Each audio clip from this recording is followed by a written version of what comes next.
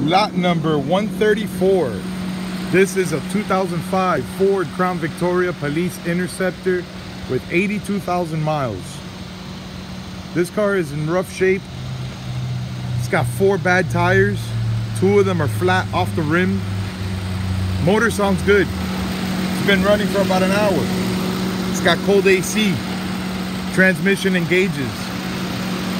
No power steering. Power steering is very hard.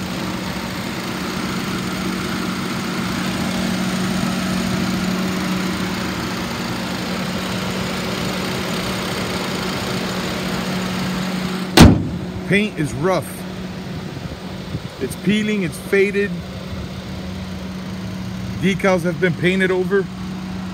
Here's one flat tire off the rim. Front bumper has damage. Headlights are dull.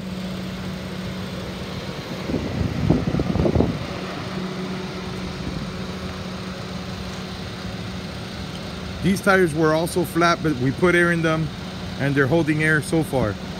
So it's got 4 bad tires. Very scratched up from the decal removal, and the paint is faded and peeling. No major dents. You got minor dents and scratch. Well, a lot of scratches, minor dents. There's one right here. Tinted windows are peeling. Paint is very rough. Both of these tires are flat. They will not hold air. This car should probably be towed. Steering wheel is worn. Driver's seat is torn. Passenger seat looks good. The interior on this car is very dirty. Dashboard is not cracked. And here are the miles. 83,000. Overdrive is flashing.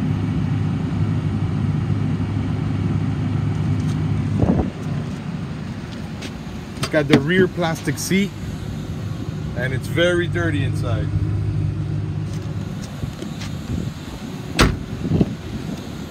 So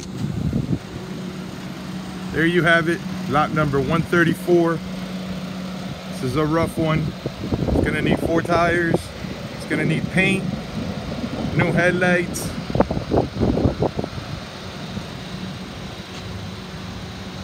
Motor sounds good, transmission engages, and AC is cold. This only got 83,000 miles. Lot number 134. Good luck.